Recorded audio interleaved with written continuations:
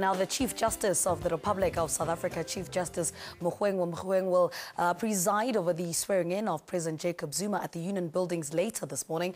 In a very short while, around 11 this morning, the President will take his oath of office in front of a large crowd of spectators. While most South Africans will witness the event on live television, we are asking the question, what is the significance? And with us in studio is, of course, the Chief Justice Mogoeng Mogoeng. Sir, good morning. Welcome to Morning Live. Good morning to you and to your viewers. Everybody is talking about inauguration. Where does this concept come from?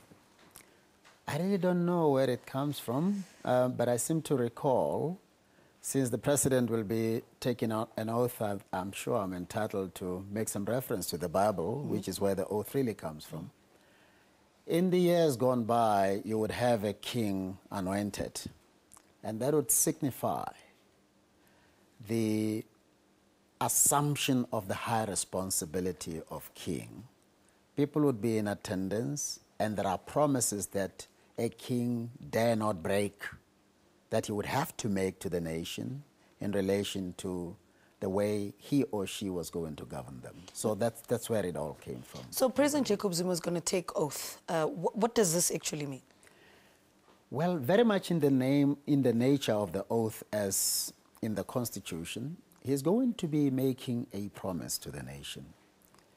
He recognizes in terms of that oath as it is structured that there are many people present. So he says, in the presence of people present here, and in full appreciation of the high office that I assume as President of the Republic, I make a solemn and sincere promise. Those are the words in his oath of office, because it's different from the oath of office of all others. What it signifies is this, that you don't ascend to a position just to enjoy the position.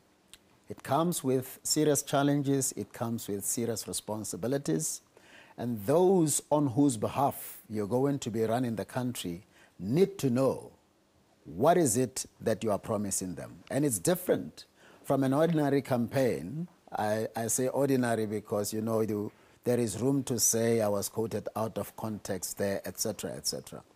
It's very serious because not only do you do it in the presence of multitudes, including foreign heads of states, you're doing it placing your hand in the Holy Bible and in the presence of the Chief Justice, who, as you know, is the head of the judiciary.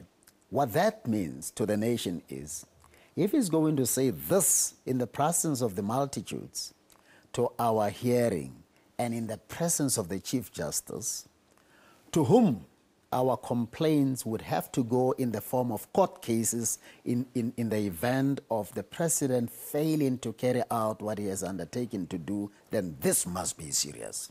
So it's a very serious vow that anybody would dare make in the presence of people. You know, I beg your pardon, the Constitution states that the President-elect will be sworn in within 5 days, you know, of being elected by the National Assembly. Is this hard and fast rule, or are there exceptions taken? Well, it's very strict, but there are always exceptions. Say he falls sick on the day of the inauguration or some days before, with the result that it is really impracticable for him to be sworn into office, then an exception would have to be made. How do we hold the President accountable for what he takes oath for on the day?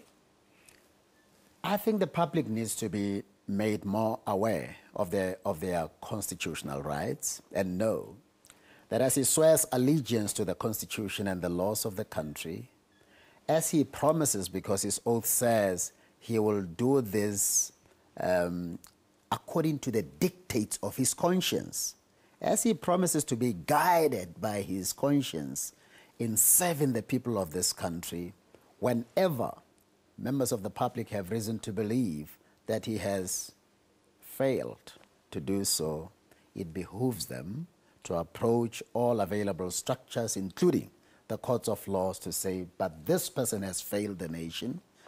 We require of you to make this or the other order so that nobody takes the oath of office and think that he can get away with it. What time is the swearing-in, sir? 11:16. All right. On a lighter note, though, how does Justice Chief Mogoeng Mogoeng prepare for something, a day like this? On a serious note, I pray about it, because as a person who had to take an oath myself before I assumed the responsibility of Judge and Chief Justice, I know what a serious covenant it is I make with a nation. It's not something that you make lightly. It is not something for the cameras. It's a very, very serious responsibility. So I pray about it and say, Lord, as the President is going to be taking an oath to serve the nation in line with their constitutional aspirations, help him to be true to his undertaking. As he raises his right hand and say, so help me God. Help him to do what he has promised to do, so that South Africa can be a peaceful and prosperous nation. What has been the best part of being part of this process for you personally? Today, I think the oath taking, the oath taking is the best part. Just to have the opportunity to remind the #1 citizen of this country of his responsibility and their enormity, and have to have him commit to do what this nation needs most: good service delivery, and giving practical expression to their constitutional rights. I think it is the best part. All right. Chief Justice, thank you so much for talking to us.